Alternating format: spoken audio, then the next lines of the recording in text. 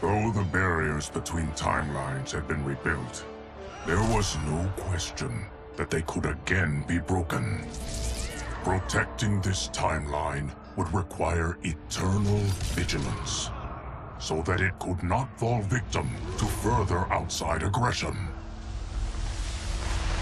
But nothing in my countless lifetimes had prepared me for this task. In none of them had multiple timelines ever coexisted. Monitoring them for threats was an entirely novel problem. It would require a novel solution. I discovered that though the timelines no longer touched, their meeting had left them intertwined.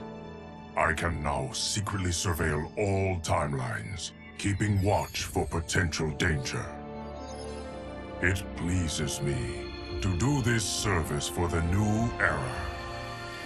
Lord Liu Kang may rest assured that it is secure.